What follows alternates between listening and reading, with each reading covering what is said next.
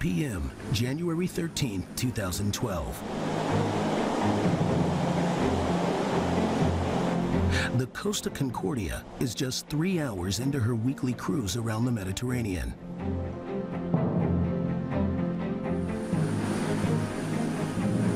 The huge vessel powers toward the Italian island of Giglio at a speed of 16 knots.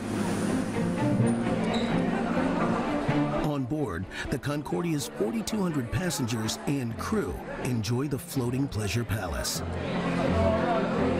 They can choose from one of her 5 restaurants or enjoy a drink in any of her 13 bars.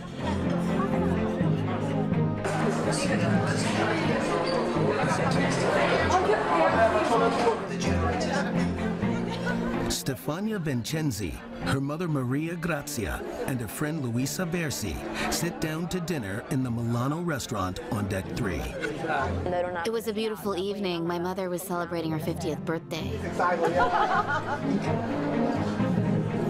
Exquisite meals flow out of the ship's kitchens with factory-line precision. But this typical evening of indulgence is about to be cut short.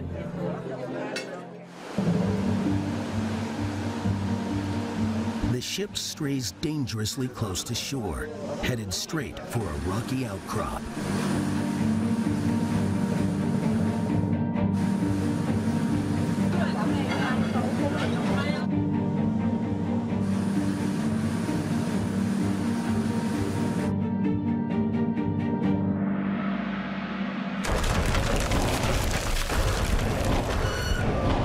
Loud screeching like, and then a huge crash and almost like an explosion.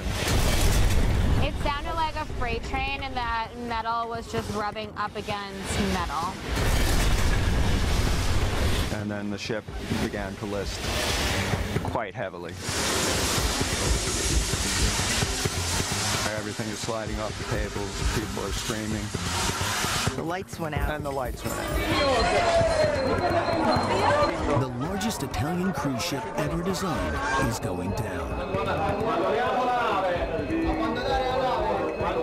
Stefania Vincenzi remembers every minute of that night. We stayed seated at our table because the people were panicked. We preferred to stay calm and stay seated. Also because the ship was already tilting. A series of horn blasts or alarms is the international signal to abandon ship. The alarm went off to abandon ship. Everyone was talking, saying maybe it's just shallow water, maybe this ship will stabilize. Instead, we began to hear the alarms. Mama said that there must be 7 blasts with the last one long. Everything fell silent, and we started counting the blasts.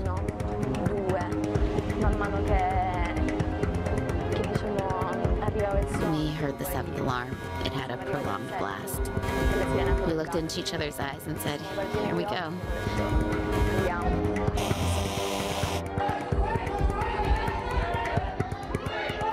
When they finally lowered us down, they still had trouble releasing us.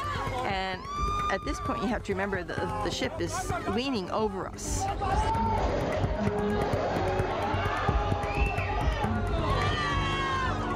Stefania and her mother get in line for a lifeboat on deck 4, but it fills up before they can board. Her mother, Maria, announces she's returning to their cabin 2 decks below.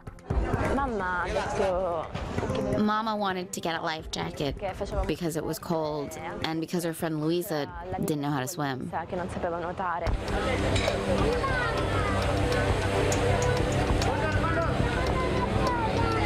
if we look up, we see the ship was on this angle, and there's all people on the bow of the ship yelling, help, help. Infrared footage from the rescue helicopters shows the escape ladder at the stern and some of the survivors swimming the 20 yards to shore. Stefania does as her mother tells her and boards another lifeboat. I tried to call my mother to see where she was. She said that she was on a lifeboat and that she was arriving. I said, when you arrive, call me and tell me what part of the port you're in. But that call never came.